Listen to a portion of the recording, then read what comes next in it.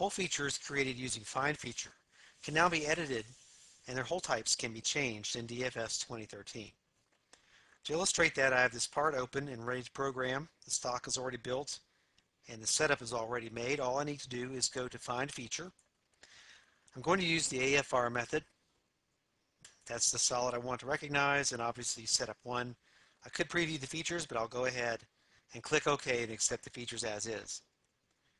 I'll run a 3D simulation. You can see that the features were built successfully. Okay, so all that worked really well.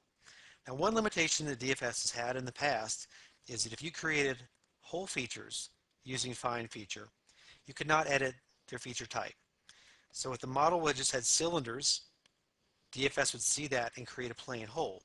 If it was a counterboard, it would see the stepped geometry, but you couldn't change it to any other hole type from counterboard. So with 2013, I can go in and edit these features and change the hole types.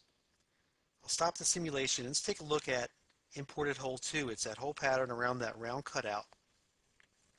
And I'll edit this hole. So I'll right click, edit the feature, and you see a new section here at the bottom called Dimensions. And what I can do is click on Edit, and you see that I have all of the hole types in DFS available to me. And I can change this from a plain hole to anything else. So I'm going to change it to a tapped hole, and I can enter the dimensions myself, or we also have a Standard Threads button. I can click on that and select my standard threads.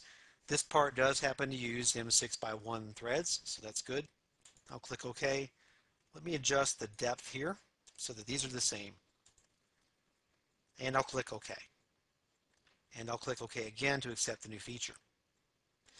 So if I look at the op list now, under Imported Hole 2, you can see it's going to spot drill, drill, and tap. So it was able to successfully change this from a plain hole to a tapped hole.